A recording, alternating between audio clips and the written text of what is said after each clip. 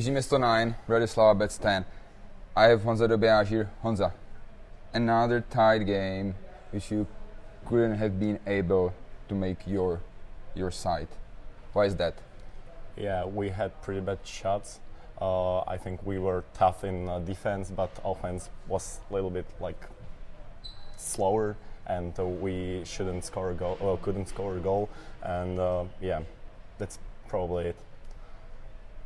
As I already mentioned, it's another tight game which you lost. Is it about details? Is it about attitude? What do you think? I think it's about the mindset. We don't have like the attitude before the game, during the game.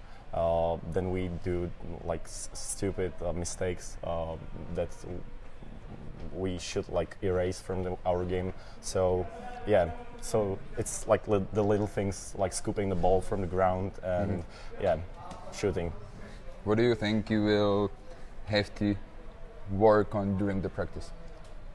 Yeah, like I said, we should practice the shooting and some like beginner stuff like scooping the ball, and I think we were good at the defense, maybe some passing around, and yeah.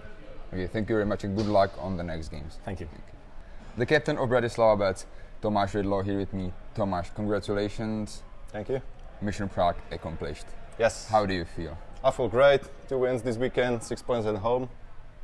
When we focus on the game with Jižní Město, yes. How was the game? How did you see it? Well, basically, as every game, we have to focus on our things, as we have championship next month, I think, in 2 months. So we are focusing on our game, and we have,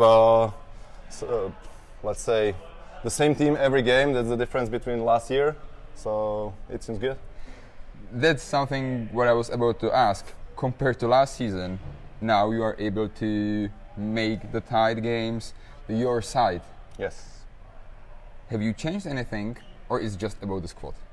Yeah, it's mostly about the squad, because when you have still the same squad, we can do things you have agreed on practices, and yeah, it's about the squad, about the things we have learned with our coaches. Okay, thank you very much and congratulations. Thank you. Yeah.